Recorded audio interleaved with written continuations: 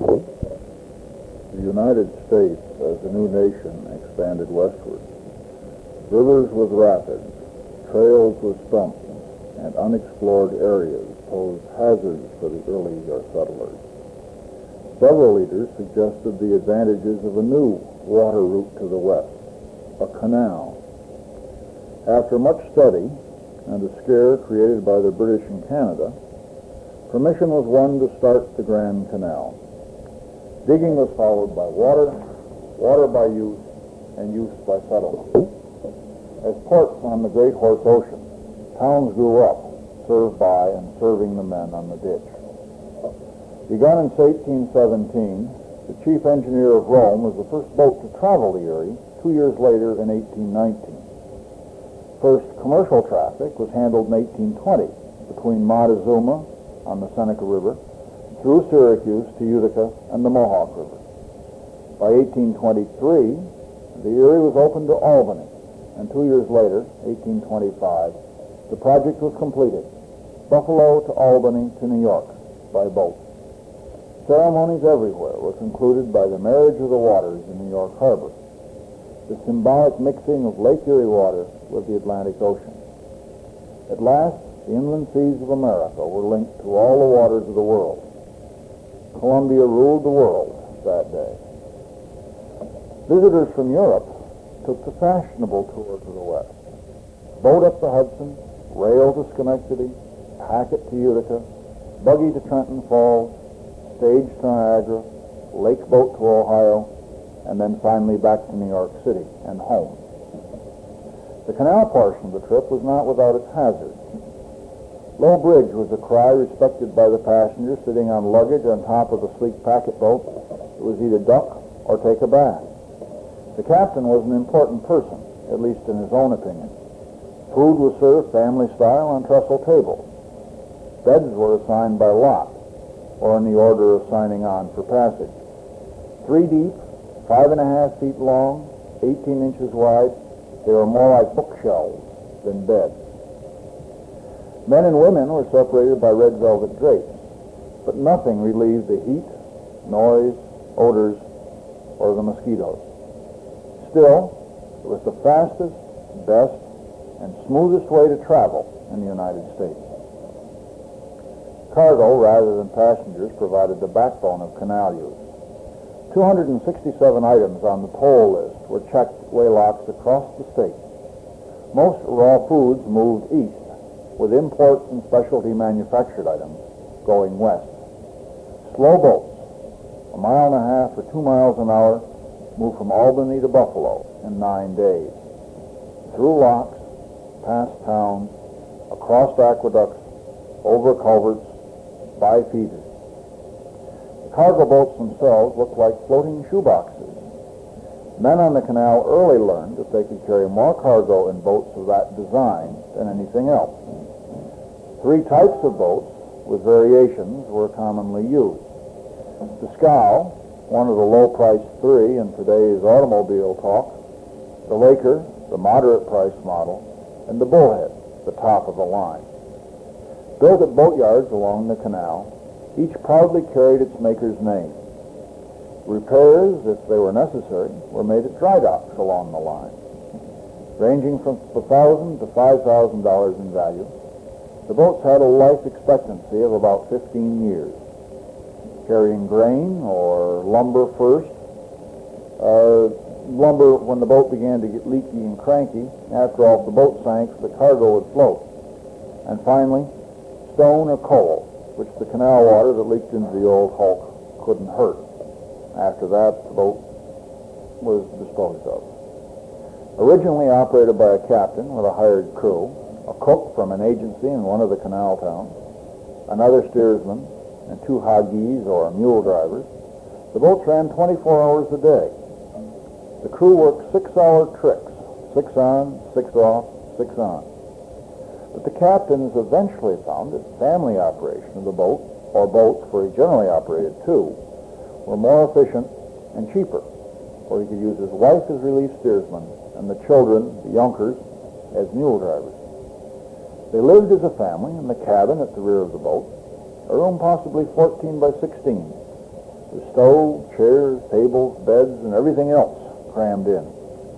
But it was efficient, just as house trailers today are efficient. The team that provided power for the boat had its own cabin, or the stable, at the front end of the boat. There, 3 mules, or horses, it depended on the preference of the captain, would rest for 6-hour tricks, while 3 others pulled the boat with a 125-foot tow rope attached to a cleat a third of the way back on the boat. The tow rope was never attached to the bow, for if it was in the middle of the front of the boat, it would pull the boat constantly into the tow path. After 6 hours, the boat would stop, a horse bridge was pulled across to the tow path, and the rested team changed places with the tired team. As demand for cargo capacity grew, the state enlarged the canal from 40 feet wide and 4 feet deep to 70 feet wide and 7 feet deep. Boat capacity increased, too, from 76 tons on Clinton's Ditch to 240 tons on the enlarged Erie. Always improving the system, structures were rebuilt, locks were doubled and then lengthened. The improvements went on and on. The success of this operation, the hay burner-powered cargo boat, and its impact on communities along the Erie led to a new phenomenon. Canals to serve the hinterland, lateral canals, mostly of the dimensions of the original Erie, were approved by the state legislature. Despite the good intentions of the lawmakers, these little ditches did not succeed. They went up hillsides into areas where little cargo was available for shipment. Railroads were more efficient in those areas. Insufficient state funds were available for maintenance. The smaller dimensions of the lateral canals demanded smaller boats to carry the cargo out, and anything coming in had to be transferred at the junction point on the old Erie. They were good ideas, but they failed and were abandoned in 1878. Steam power for canal boats was encouraged by a state-sponsored contest. Although only a moderate success resulted for cargo boats, steam packets and private craft used the canal increasingly. Railroad competition bid into canal shipping, though leading the state of New York to abolish tolls in 1883. The American demand for speed and transportation, for goods as well as passengers, led the residents of New York to approve construction of the Barge Canal system in 1903. In use partially by 1910, formal completion was declared in 1918. New types of barges combined with the old-style boats to give good service. But changes continued, and today 3,000-ton barges and private pleasure craft vie for space on the ditch. For New York staters, the Erie Canal was many things. The first state-financed internal improvement in America, a model for canal construction in other states, the father of the canal era in American history, a way west for immigrants moving to Ohio, Indiana, Illinois, and on. It was a stimulus to town growth for Utica, Canastota, Syracuse, Port Byron, Rochester, and a myriad of other towns. But most of all, it was a way of life for Yorkers, for the boaters, hoggies, and boat builders, for the tavern keepers, hardware merchants, and grocery operators, for the engineers, construction gangs, and waymasters, for the children along the canal, their parents, and their neighbors. For all of these, and for those who wish to see the York state of yesterday in a microcosm, the Erie Canal was a way of life worth examining, with boats, men, cargoes, mules, towns, communications, industry, all these part of a picture that today is seen in the preserved Waylock and in the Erie Canal Park. 30 miles of hiking, bicycling, boating, camping, fishing, history, scenery, and memories. Memories of the folk of the Empire State about their Grand Canal, known as the Erie.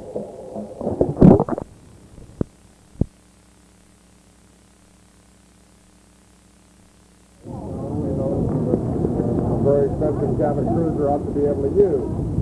I'll tell you from personal experience that it's a little bit difficult at times with a small boat, but really for a very minor commitment, the state could do this. Our estimate is that the state share, and it wouldn't be spent all at once, would be about $6.5 million, which is the cost of 2 miles of superhighway.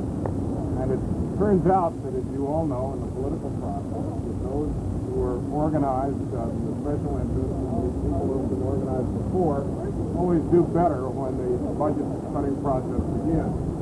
The canal has never really had the sort of constituency that I think it has in terms of users, and people who could use it. But it really hasn't had any organized political constituency, so that at the time the budget cutting begins, the canal is always one of the first things to go. And as someone from the city, one of the things I'm trying to see is that more and more of us from downstate want to be vacationing and using and enjoying this very unique resource in New York rather than going elsewhere. So one of the reasons that my son and I were anxious to have a look at it is we can talk convincingly about that, not only to my own constituents, but also to people throughout the state. Also anxious to have a look at the tremendous work that Johnson and others have done in terms of developing the history of the canal to the museum and what have you. We have also been interested in having a look at the pollution level. I can tell you from our initial data, we're conducting oxygen tests as we go along and sending sterile samples into Rochester. But the water is really surprisingly good between Rochester and Buffalo. In fact, in most of the areas, there's enough oxygen to support trout. There's chemical pollution, however. There's also quite clear that sewage from the small towns is going into the canal. In between the towns, the water really purifies itself significantly. It gets quite bad in Rochester, and then it improves as you work your way out of Rochester. When you get into the Montezuma Swamp there, why it cleans itself up a good deal, and then it begins to get worse as you get closer to Syracuse. My sense is, I'm an outsider, that you really have something that's fantastic out there. We ought to really be developing it. We ought to be using it. We ought to be convincing people that this is something that ought to be developed, that you can hike along, camp alongside of it. As they say, this is really a very modest amount. The other thing that impressed me is that throughout the town, there are a very substantial number of people who, on their own, without any kind of formal organization, have gone out and developed recreational areas, small park spaces, what have you, along the canal. The curious thing is that these people don't know each other. There'll be a little group in Brockport, and you go down 10, 15 miles, and there'll be somebody else that's done the same thing. It's clear that one of the things that we've seen is that there ought to be some kind of a canal conference, some sort of an organized effort by which people who are on their own without public support, developing areas in their towns can get together. They can share information about what funds are available and how this can be done in ways that really meet local areas, the needs of local constituencies. Now, we have a representative from the Department of Environmental Conservation here who perhaps could introduce us all to each other. Right. Most of you may know each other. There's some that I don't know, but I will start with this. This canoe with Adirondacks hiking club. This is Jim Constantine from Unidentified. Any other